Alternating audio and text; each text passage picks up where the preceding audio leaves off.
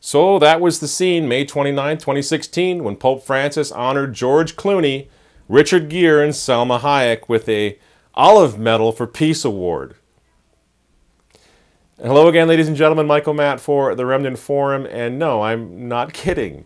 Three of everyone's favorite Hollywood lefty liberals, George Clooney, Richard Gere, and Salma Hayek, being given the royal treatment by the Holy Father. Did you ever think you would live to see the day?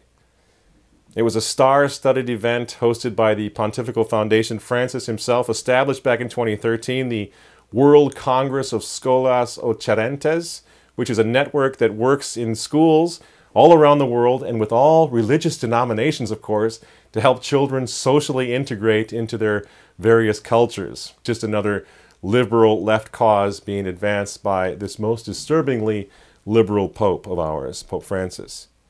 But you saw the footage. I mean, this happened. This isn't Photoshop. It's not bad translations. It's not media spin. It's just the cold, hard, depressing reality that far-right, liberal, wacko, anti-Catholic Hollywood superstars are among the very first candidates ever selected for this prestigious papal award. And please, please, there was nothing said here that had anything to do with trying to reach out to the Mary Magdalens and the tax collectors. He was just trying to reach them. No, he's not. There's no effort being made to reach them.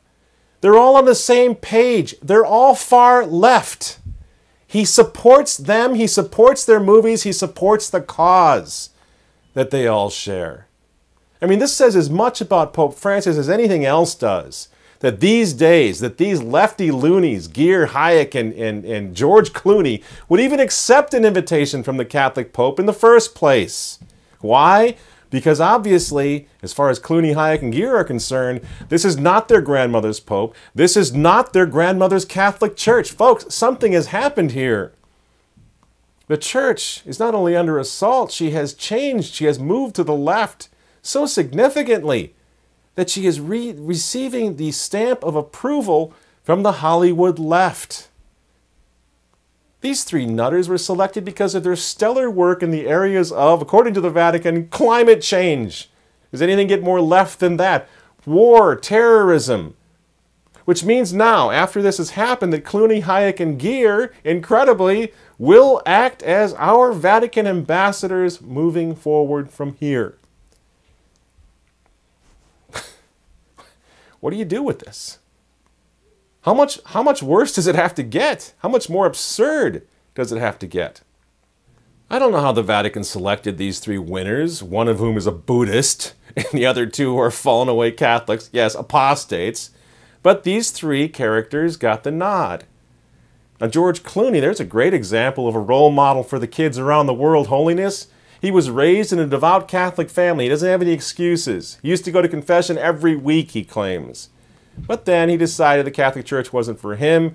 He slipped away. He left it. He abandoned it. He's been attacking it ever since. Now I don't know what he is. Some sort of an agnostic, obviously, but maybe an outright atheist. Recently told the press, quote, "I don't believe in heaven and hell. I don't know if I believe in God. All I know is that as an individual," I love that, as an individual, as opposed to what, a collective? "As an individual, I won't allow this life, the only thing I know to exist, to be wasted," end quote. That's so deep, George. Man, I just respect you. So sophisticated, so cool. And you haven't been wasting a second of your little life there, have you? Why, with all the time you've put into supporting gay marriage, donating insane amounts of money to Planned Parenthood, and ridiculing every one of us who defends Christian marriage. Yeah, you've been a busy little camper.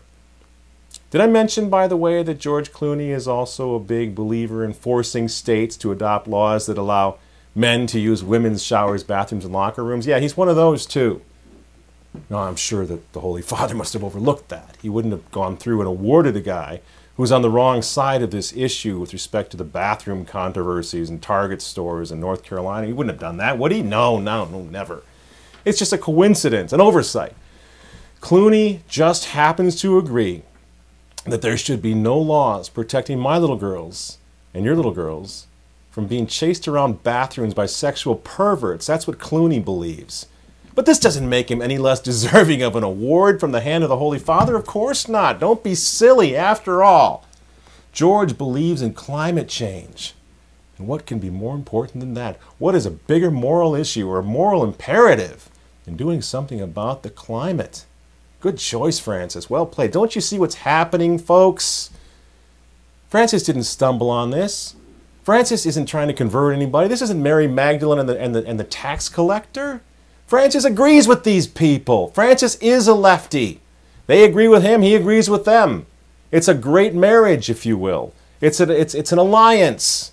He's bragging about it all the time with his anti-capitalism and his going soft on abortion and contraception. He's bragging about it. And it's not just Clooney. I mean, this character, Selma Hayek, also raised Catholic, but she's ditched the church too because of her pro-homosexual stance and because she believes the Catholic Church is killing people in Africa with the anti-condom stance and its moral teaching. And so she's not just somebody who doesn't go to church every Sunday, or who, maybe doesn't do her Easter duty.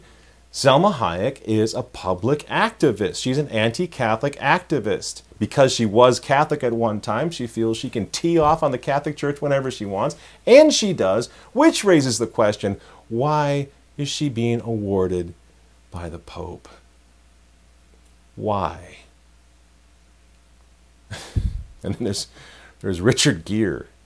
But for heaven's sakes, I mean, everyone this side of the Yukon knows what Richard Gere thinks and his nutty philosophy and his nutty politics. There's no reason to even go into it other than to ask the question, Richard Gere, really?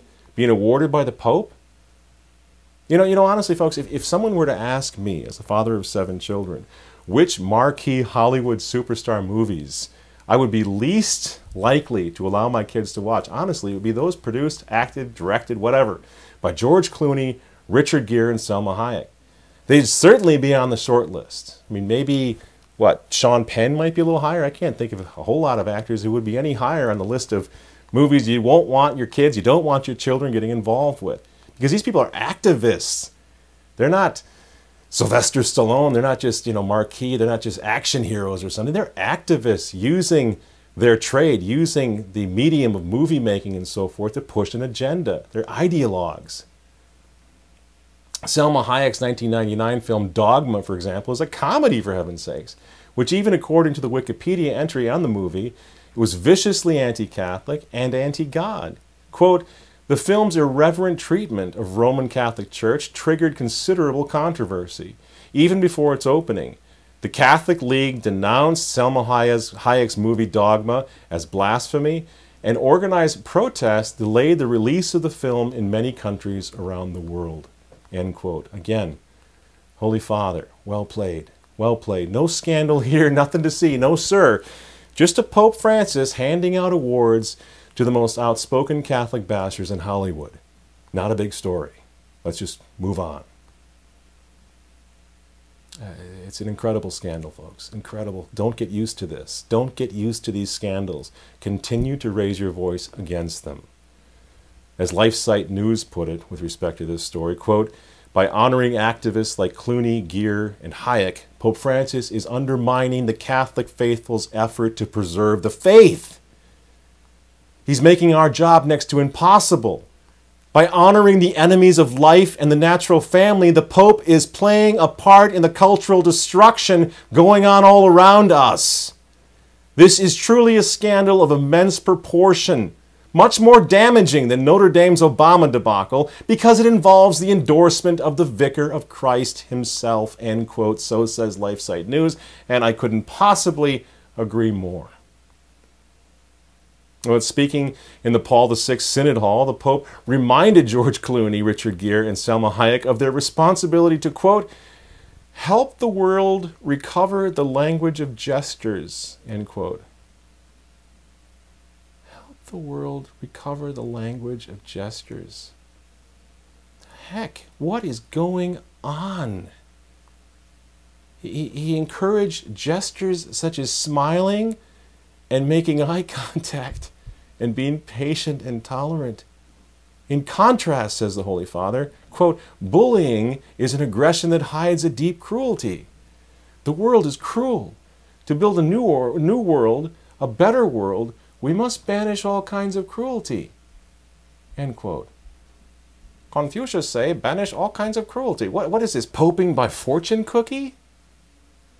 Does this Pope ever say anything that doesn't sound like it was lifted right from the talking points of an MSNBC primetime show? Or a stump speech by Hillary Clinton? Or a policy paper by George Soros? Now, after honoring these 3 pro-aborts and gay marriage advocates in Rome last Sunday, the Pope used that same event to launch his latest initiative, which is a new website which allows anyone to ask Pope Francis questions anywhere in the world. Well, isn't that great? Another humble gesture from the most humble Pope in the history of the human race. We can ask him anything we want because he cares about us. So askpopefrancis.org is now available to all of us. And check it out.